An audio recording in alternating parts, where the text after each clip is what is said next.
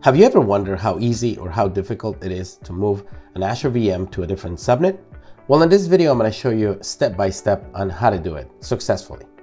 My name is Freddie Dubon, and in this video, I'm going to show you step by step how to do it. If you haven't done so, please subscribe to the channel, like this video, and let's get to it.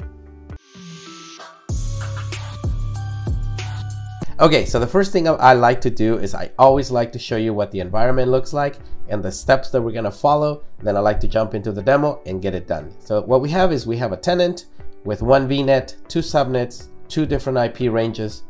10.1.1 is for the server subnet and 10.1.2 is for the web subnet.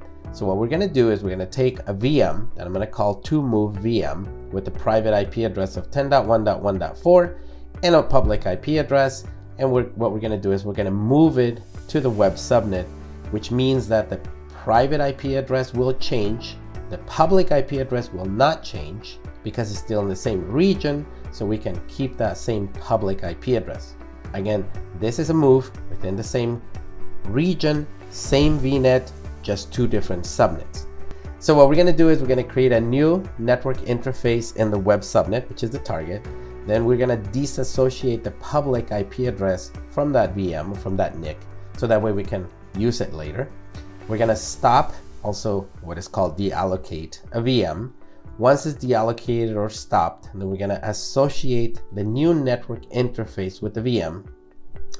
Depending on the size of the VM, you may not be able to do this from the portal. As you will see, I'm going to be using a B2S or B1S. Step number 5 is we're going to disassociate the original network interface card, and then we're going to reassociate the public IP address to the VM. So in essence, what we're doing is we are attaching a new network interface. The VM itself cannot stay without a network interface. This is the reason why you cannot disassociate and then reassociate with the new subnet. You have to do an attachment of two NICs, then you have to detach the old subnet, and now in essence the VM gets moved to the new subnet.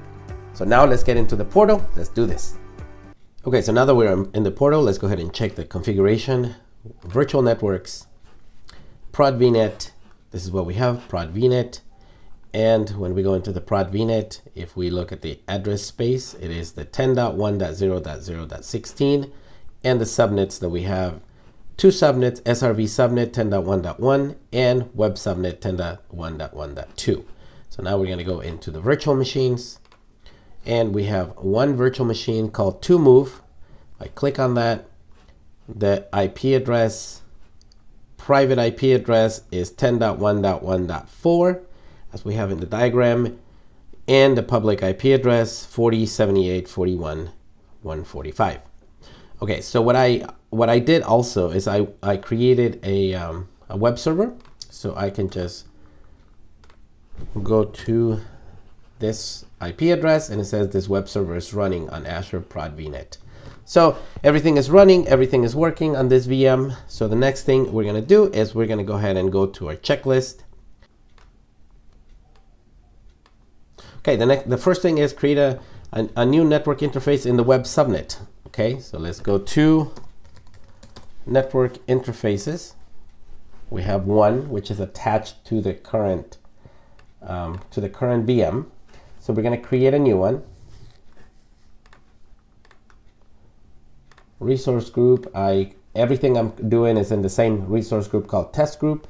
I'm going to call it new NIC.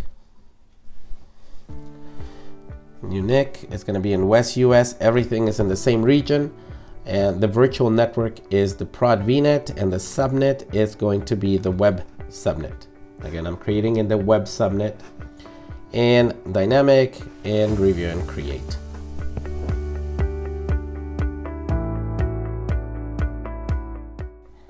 Okay, deployment succeeded. The next thing is we're going to go to public IP addresses. And we have here to-move VM IP. This is the one that I am using for just to double check, 40.78.41.145. That is the right one. I'm going to disassociate this public IP address. Okay, now we're gonna go to the virtual machine and we're gonna stop, or also called deallocate, stop. The reason I said deallocate is because under the status right now it says running.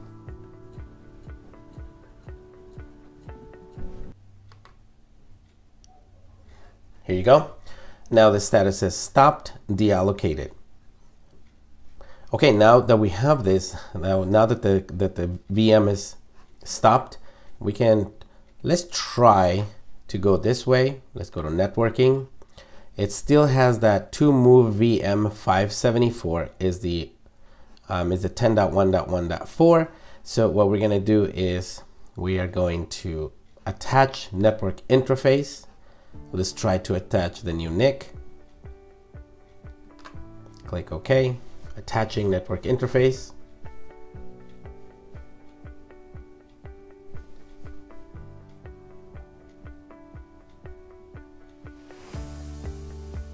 Okay, it worked. Great. Sometimes you have to do it from the command line. So at this point, there is two NICs. There is the to move VM 574, and there's also the new NIC, which is the 10.1.2.4, which is in the prod web subnet. And this one is in the prod VNET server subnet.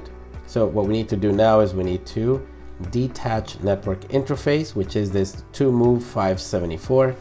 Click OK.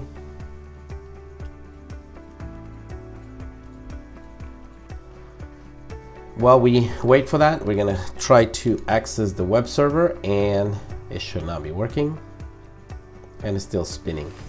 All right, so now there's only one NIC. We're gonna go to, and it seems like it's done. So now we're gonna go to public IP addresses, to move VM IP,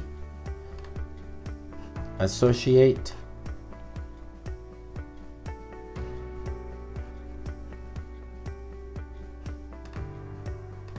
network interface, new NIC, click OK.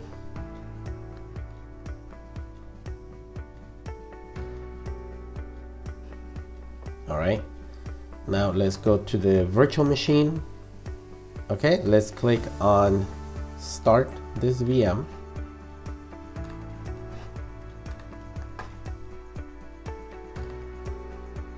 Okay, now it says that it's running. If I click on it, it tells me that my public IP address is this one, which was the one that we were using before, and the private IP address is 10.1.2.4, and now it is in the web subnet, as you can see here. So we have successfully moved it to a new subnet, and now if we go to this, we may not be able to do it, and the reason is because of the network security group. So the network security group that is assigned to this NIC is not allowing port 80. So what we need to do is we need to go to networking, and this new NIC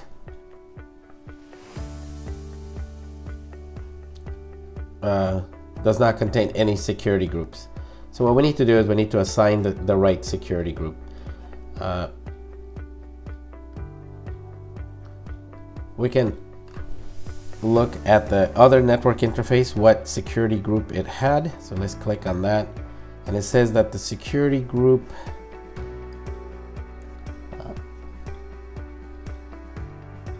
is called the to move network security group. So that's the one that we want to associate to the NIC.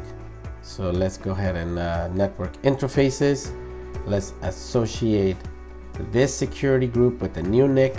Click OK.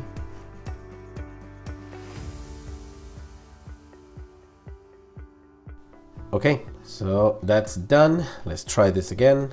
And this web server is running on Azure Prod VNet. So we have successfully moved the virtual machine to the new subnet.